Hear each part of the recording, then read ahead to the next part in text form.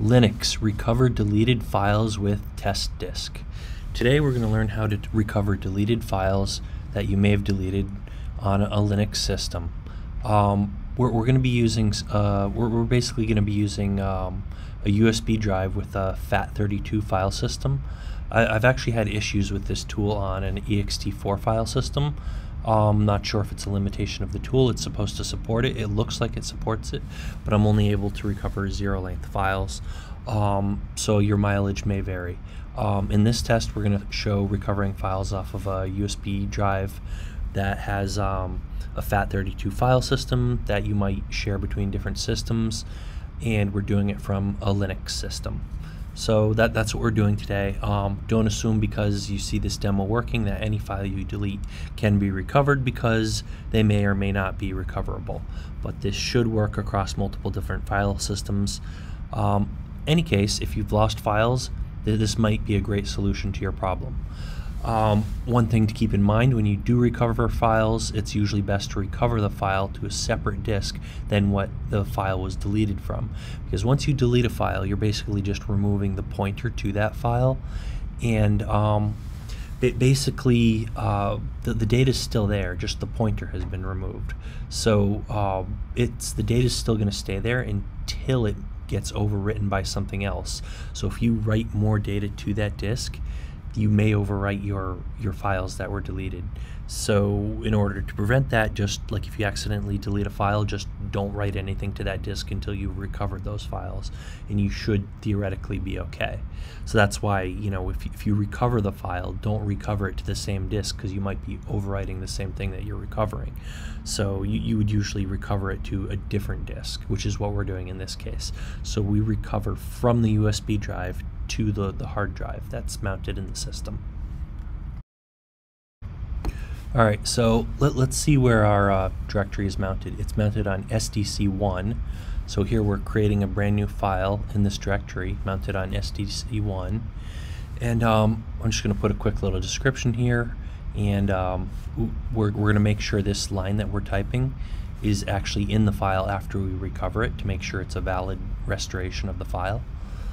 So the file is called myimportantdata.txt, and I have one other file in that same directory. Now here we remove that file. We run rm on the file and verify that it is in fact gone. It's not in the trash, it just doesn't exist anymore, or it's unlinked, so we can't access it unless we use a file recovery tool. So yeah, it's basically gone. Now this is the directory where we're going to recover the file. Note that this directory is empty right now, and after we run the file recovery tool, our file will be placed in this directory and will be intact. Note that it's on SDB2, and the disk we're recovering from is SDC1.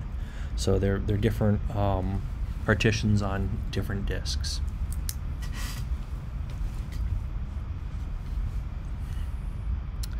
Now we run Testdisk and say create, hit enter a couple times to actually get it to register, select SDC, that's the disk we're recovering from, and the partition type is there by default. We hit advanced, and here we're going to just select on delete from the bottom, and we see 3 files that we could actually restore, and one of them is just a swap file from editing. I don't even know why it has that funny name. And the other one is just a backup file. So any case, hit C to back it up, and then here we have to select the directory where we're actually going to want to restore it to.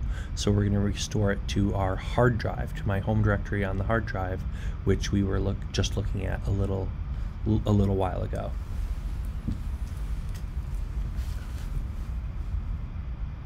So jump into my home user1 directory, and these are actually not sorted in alphabetical order.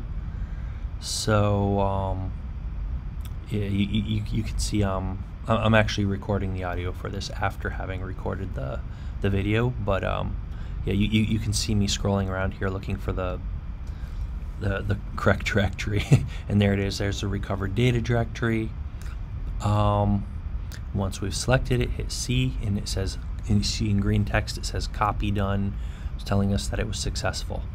So we're gonna just check in our directory we deleted it from, and nothing's there, and we check in the recovered data directory and we see our file is there. So we're gonna verify it, and boom, we catted out the file. It says this is my important data that I want to keep. Looks like we were able to restore the data, not just a zero-length file, which sometimes occurs. In some of my other testing, I was only able to recover a zero-length file. So your mileage may vary, but in this case, we were able to successfully recover it.